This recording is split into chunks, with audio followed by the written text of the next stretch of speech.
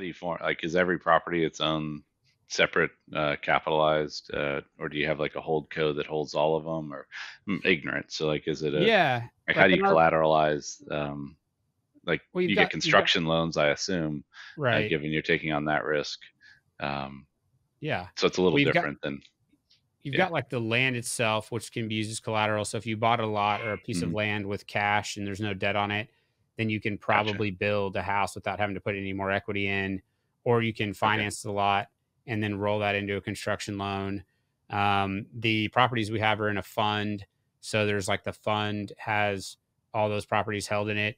They do have different banks and different Mm, loans for each property. But I think in the future, there's a real scenario where we collateralize that into one facility.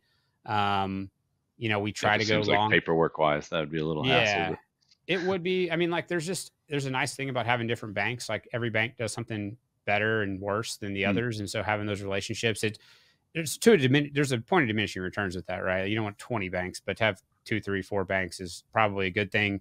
Um, and then I think like, with real estate, it's kind of Game of Thrones, and I think this is people don't realize it, but it's like you kind of win or you die. I mean, it's like when you yeah, have leverage, right? I mean, there's only two outcomes really. I mean, you either have a successful project or you don't, and the non-successful projects can be bad. So that's what comes back to the being conservative. But like the underwriting for these loans is pretty strict. I mean, like they want, 30 to mm, 40% down.